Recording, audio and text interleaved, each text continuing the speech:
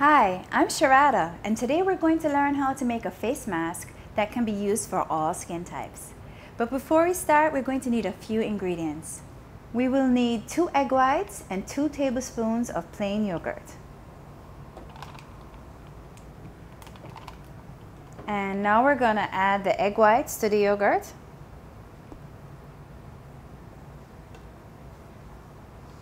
And we're going to mix, getting it, to the right consistency.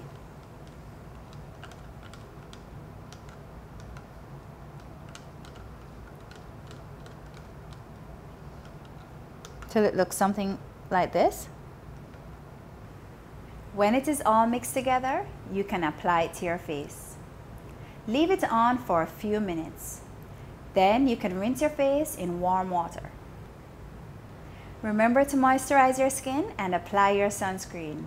I'm Sharada, and that is how you make an easy face mask, which is great for all skin types. Have fun and beautiful skin.